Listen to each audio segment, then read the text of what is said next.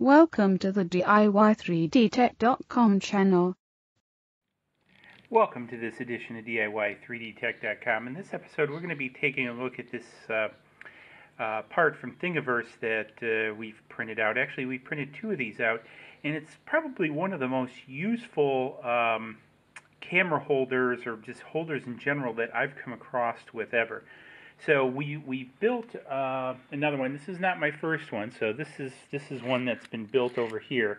And in short, what it does is allow you to clamp a camera in here, or tablet, etc. And it's really just only bound by how long of a rod that you have to go in here. So anyways, what we're going to do is I'm going to show you how to build one, and then we're going to kind of take a little bit deeper look. So let's go pull that one off the bed and start assembly. Now for a time-lapse video. Ready, set, let's go.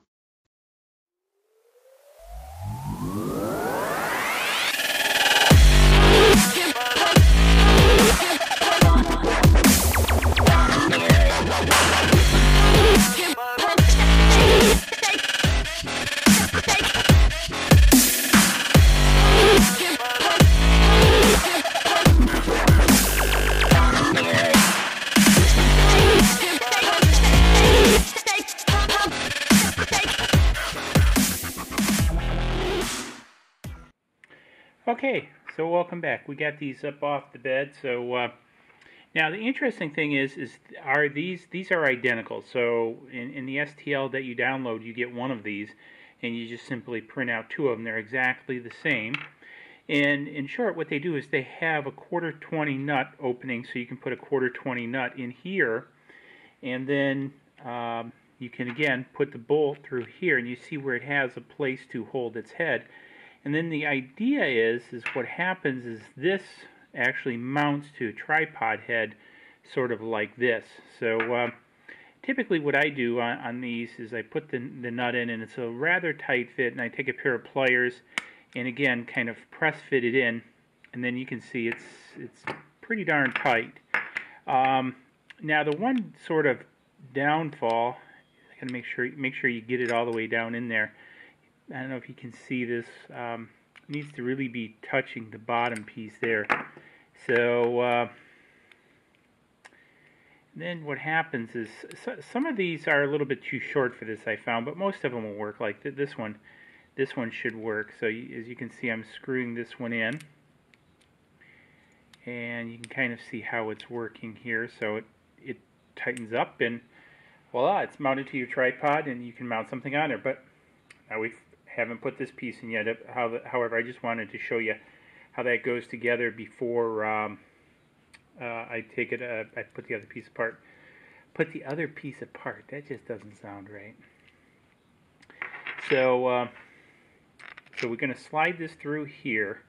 Now this can get a little bit because it is tight fitting.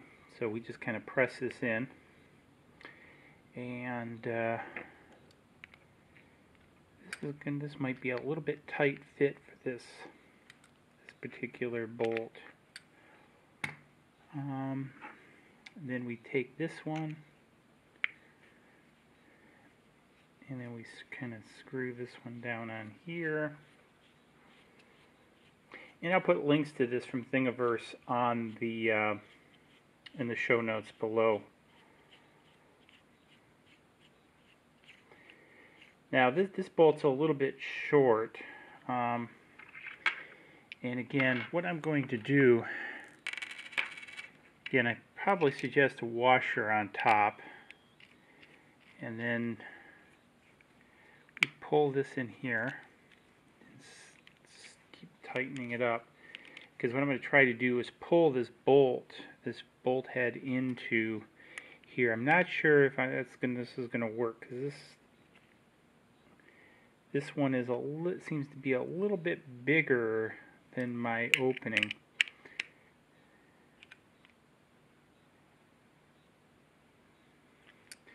Because as you can see here with this one, how it's pulled in. For some reason this head seems to be a little bit bigger, but this is a standard, and you can kind of see on this one how it goes together. However, the idea is then with this, if I can pull this apart, probably want to do this a few times, and you want your bolt to be probably a little bit longer than your camera, your phone, or whatever you're going to stick in there, by about 3/4 of an inch. And then, in short, what happens is this would slide in there. Now, this one's a little bit bolt short because it's not pulling that through. Because for some reason, this head seems to be a little bit bigger. I'll have to try a different 1/4-20 on that. However, we'll switch to this one, and you can kind of see what happens here. This pulls in, and this just tightens down, and voila. So you can use it in a couple different fashions. So you can use it in this way, so the camera is looking out and you can have full access to the screen. You can flip it around, and where the screen is impeded by the bolt, depending on the functionality. And we'll try to keep it in the frame so you can kind of see what I'm doing. And so it mounts, and then you have to work around it, but you can do it that way. However, again, with the iPhones and the Androids, it's easy to go this way. Now, just one of the things you want to make, you want to make sure you're not clamping down on your buttons or anything like that, or your mic. So now I have to be honest, I've clamped down over the mic, and I did a recording and I didn't get any sound, and I'm like, what the heck is going on? But you sort of get the idea. Then this mounts on the tripod, and again, because the camera, the lens is offset over here, this is perfectly fine, and this really works great. And again, you see I put a longer bolt, so it's really only governed by how long of a bolt. And the other thing you could do is actually take a 1/4-20 nut and put it down here, and actually get a 1/4-20 rod, and you could do a regular iPad might be getting a little bit big. I have done an iPad in this before. It's a little bit big, but iPad minis like the Nexus 7, the smaller tablets, all work really good with this mounting bracket. And again, this one I've done in ABS, this one I've done in PLA on the Fabrikator Mini. So you can kind of get an idea. Anyways, hopefully this helped. Again, I find these extremely handy. So I've been very happy with these, and just kind of wanted to share it with the rest of the community, because this is just real practical. This is kind of like one of my go-to mounts for general use. So anyways, if you found this handy, hey, give it a thumbs up. Even if you didn't, let's give her a thumbs up, and we'll see you in the next video. Cheers.